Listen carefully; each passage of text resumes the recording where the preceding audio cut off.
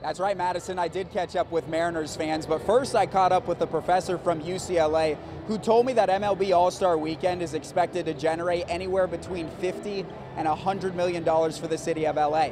Where's all that money coming from? Well, a chunk of it's coming from events like this here at Fan Fest at the Convention Center. It's a mix between baseball and entertainment, and for the few Mariners fans on hand today, a chance to honor past stars and celebrate current ones. All right, who's next? The MLB All-Star Experience. You're gonna tell me if it's too tight or too loose. Okay? All about fans. Okay, ready? Fun. Oh, nice one. Family. And in a sea of Dodger blue, He has some big feet, huh?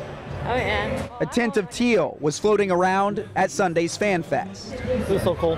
This Southern California family has quickly become Mariners fans. And this was at Angel Stadium. They were in attendance for the matchup in June against the Angels when the brawl broke out. This is, I mean, really, it was like 5 to 8 minutes before the fight started. A signature day for the Mariners, An autograph by Winker. and a signature that Dylan Maez won't ever forget. It was pretty cool when I got it, but it was way better once the fight happened. This weekend, they're excited to watch Julio in Hollywood. He's up to the expectations, and he's got the swag and everything, like the next Griffey. Excited about the present because it reminds them of the past. The swag they have and everything, they make the game look fun. And speaking of the past, Hi, Mr. Martinez. Can I get your autograph?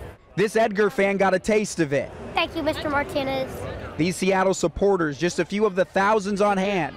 Like non-Mariners fans should have to go to the back of the line. The Convention Center opening its doors, Regular baseballs are $20. fans opening their wallets. Are you ready? Some would even call it Back up just a little bit. a Hollywood hit. Nice.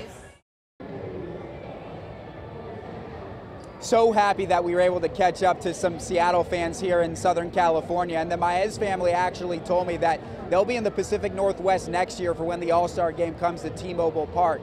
As for the rest of the Mariners fans we spoke with today, that 14-game winning streak certainly on the top of their minds. Julio Rodriguez also on their minds as well. We'll see him here in Southern California coming up tomorrow. Reporting in LA for King 5 Sports, I'm Jake Garcia.